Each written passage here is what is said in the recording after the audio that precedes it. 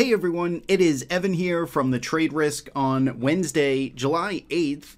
We are intraday right now, and this is our weekly swing trade ideas video where we bring you some of the names from our watch list, stocks that are holding up well, showing some relative strength, and ideally are not yet too extended in their move, which is pretty hard to find in this market environment. As always, these videos are powered by our partners over at Investors Business Daily. We curate ideas from their stock lists. You can get access to their stock lists with a link in the description of this video. So we're looking at 4 names today. We got 2 from IBD's watch list. We got 2 from our TR150 watch list. We're going to kick things off with PETS.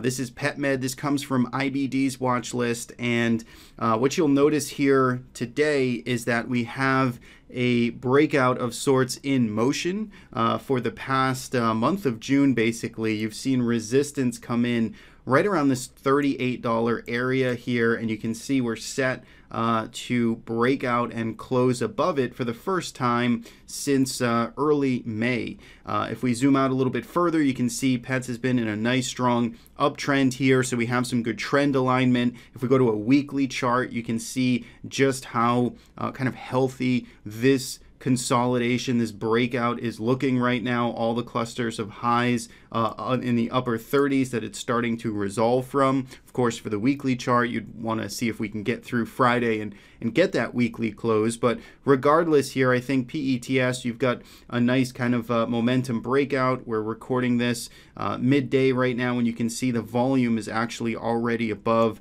the 1-month average. So we're going to be set for a higher volume day. And of course, because we are recording this intraday here, there's no guarantee that it actually does close up at these levels, so let's pay attention to it. But I think you have a nice sort of day one look there for PETS.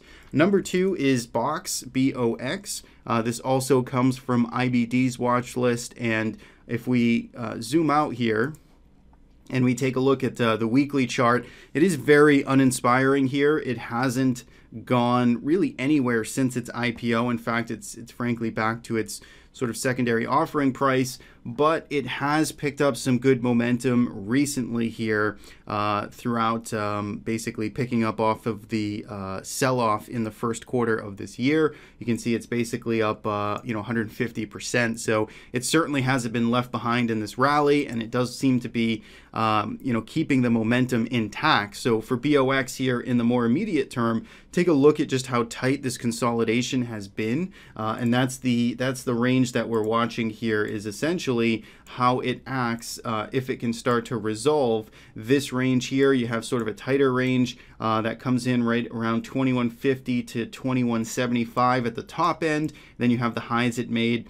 about 3 weeks ago, back on the 22nd, over $22. So for BOX, again, you've got some nice trend alignment to the upside. You've got a very nice tight consolidation. It hasn't broke out yet, but it's something worth paying attention to. So those 2 come from IBD's watch list. Now if we jump into a couple of the names on our watch list, this is MTH here. It's probably a lesser talked about name, lesser traffic name, if you will. This is in the real estate residential construction space. And if we look here first, I guess at a weekly time frame, again, you can see it has been pretty quiet here for a long time, really through 2013 all the way into the end of 2019. This thing had basically been going nowhere, going sideways, and lots of volatility came in throughout 2020, but notice now we're starting to break out, resolve, and continue higher. So that is constructive. Again, a good weekly candle getting printed right now, MACD moving to new highs. If we go back down to the daily chart here, again, you can see we started to get a high volume move to the upside yesterday. We're getting follow through today. So we've got a nice sort of base breakout here from this 1-month range, and does have a nice long-term uptrend behind it. Again, lesser talked about name, MTH here, not as super growthy as some of these other names we just looked at, but certainly a different sector and a different look. So that's our first one from our watch list. And number 2 from our watch list, which is a different look here, is CUE.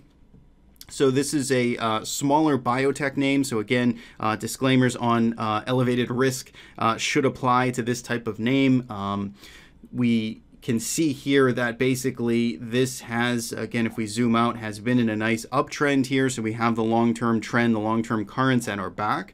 It topped out a few weeks ago, last month, around $31, put in a little bit of a double top, and it's basically been pulling back here, and it's been pulling back very orderly. It hasn't been a total rush for the exit door. There's been some volume spikes in here, but essentially price itself has been sort of gradually kind of working off the big run-up it had from the March lows all the way up to recent highs, which, by the way, were about a 230% return in just 2 months' time. So it had a very powerful move to the upside. It's working some of that off. It's pulling back here, and I'm sort of just paying attention to this now, looking to see if support can get demonstrated up here, how it acts in this lower $20 area. It's not ready yet, and again, it is a higher risk name, but you kind of have a nice little pullback setup here for this very high beta stock.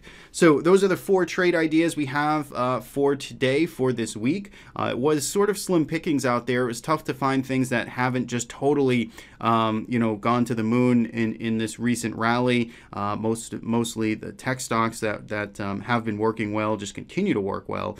So it's tough finding some of those lower risk names, or some names that are what I would consider more actionable. Hopefully these ideas help you out. We do trade idea videos just like this every Wednesday. So if you like these videos, do subscribe to our YouTube channel, and also check out the blog, the website. The Trade Risk will always have the latest videos posted as well. So that's it for me. Thanks so much for tuning in and watching. We'll be back on Friday with our long form market recap video. We'll see you then.